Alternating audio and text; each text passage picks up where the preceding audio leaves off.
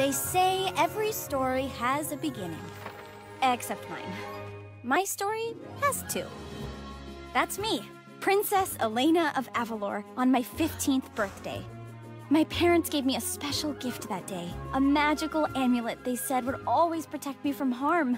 I didn't think I'd ever need it. But one fateful day, an evil, power-hungry sorceress named Shariki invaded Avalor. She attacked my parents, then came after the rest of us. Our royal wizard, Alakazar, knew a spell that could protect my little sister and grandparents in an enchanted painting. But he needed time to cast it, so I decided to face Shariki on my own.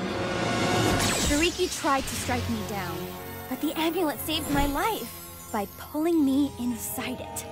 Alakazar found the amulet and summoned his spirit animal Zuzo, who sent him on a journey to free me. It took a little longer than I'd hoped. 41 years. But one magical day, I was freed from the amulet. It was finally my time to take back my kingdom. I rescued my grandparents and sister Isabelle from the enchanted painting, and with the help of the brave people of Avalor, I defeated the wicked sorceress. Avalor was free once more, and as heir to the throne, I was gonna be the new ruler.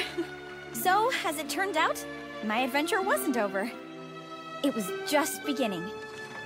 Again.